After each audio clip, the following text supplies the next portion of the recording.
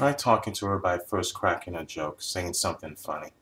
You know, if there's a girl that's really shy and nervous around you and you like this girl, um, a good way to break the ice is to make her smile, make her laugh, you know. So try to think of something funny to say. Or in some ways, put yourself down, you know, be self-effacing, you know, essentially make fun of yourself. You know, girls love that. Girls love it when they see a guy making fun of themselves because it makes you look like you're a really neat guy, you know, that you don't take yourself too seriously.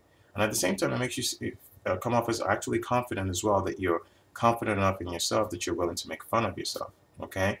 So when you're dealing with a girl like that who tends to be shy and nervous around you, one of the best ways you can break the ice is honestly either say something funny or kind of make fun of yourself, be self-effacing, and that will get her to loosen up somewhat, and you'll be able to have a real conversation with her.